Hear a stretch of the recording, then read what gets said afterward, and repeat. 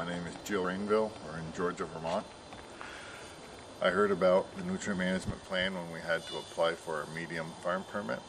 It's helped us out quite a bit. We tend not to put fertilizer where we don't need to now, and it's actually helped me manage my fields better. Different crops, we've noticed a lot of greater tonnage yields for corn. It also helps us put our manure where we don't have where our phosphorus isn't quite as high. We sample our fields every 3 years. We do a rotation of a third of our farm a year. Plus we sample our manure once a year. Then once a year we do an update to our plan.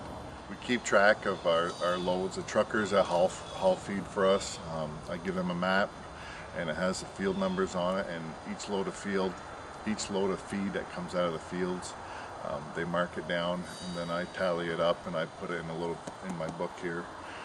And then our manure the same way. When we spread manure, I tell them how much manure can go on the field, about how many gallons per acre we can put on, and the people that spread the manure know how fast to go or how much to put on because they know their equipment pretty well. The University of Vermont Extension has helped us out a great deal in filling out this program, this book, with classes that they offer and the help from the people at the office. They're more than willing to come out and help answer any questions and do soil sampling. And anytime I have a question, I just call up, and it's not a problem. If they don't know the answer, they'll find it and give me a call back.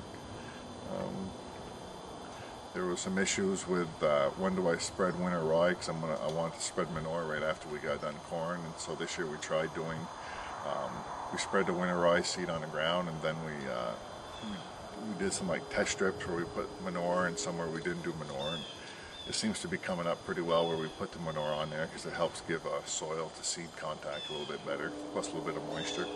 The winter rye, I was kind of hesitant to start doing it, but since we've been doing it, I've noticed we get more yield out of those fields because it ties up the nitrogen so it doesn't leach out.